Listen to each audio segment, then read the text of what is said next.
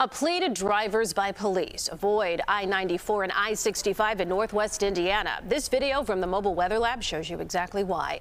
A semi-truck jackknifed on 65 near 94 in Hobart.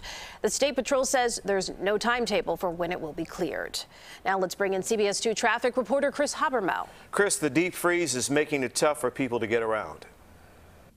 Jim and Erica, it's been a trying couple of days for drivers, for public servants, and residents across the region as we've experienced one of the most intense and triple threat storms that we've seen in a long, long time. Let's go ahead and take a look graphically at what this has done to traffic here. You can see it's a fairly standard rush hour for a Friday, even considering the conditions on the core expressways around Chicago. In the lower right corner, that's where the action is at. Northwest Indiana, as we've been saying, there's a couple of closures in play. First of all, eastbound I-94. We'll talk about that in a second. Southbound I-65, that's coming up next. First of all, let's center up on this one on I-94. It's an overturned bulk tanker eastbound at Wagner Road, which is a little bit about halfway between 20 and State Road 49. We've got some video of that.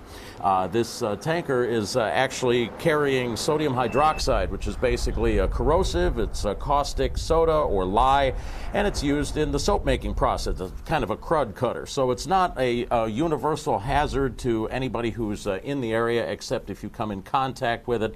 Being a corrosive, that has to be offloaded before they can get that tanker uprighted again. Once that's done, then they still have to salt and plow the roadway, because Mother Nature's not waiting. While that lane is down there, you can see the eastbound side on the right side in this picture, it's getting even more iced over.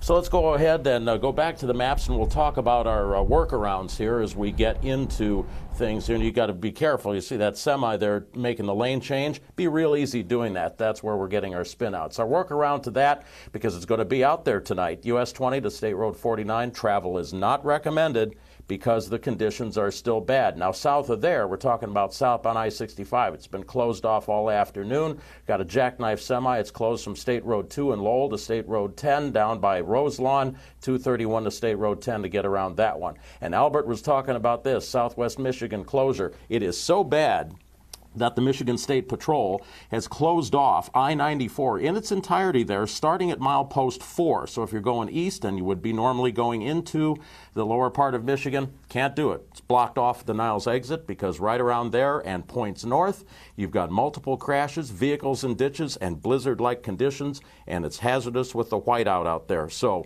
the best workaround, and I know it's harder to do as time goes along, is just stay put, because we're getting closer to Christmas and people are anxious to get out on the road. But believe me, I'd rather talk to you than about you in the traffic report.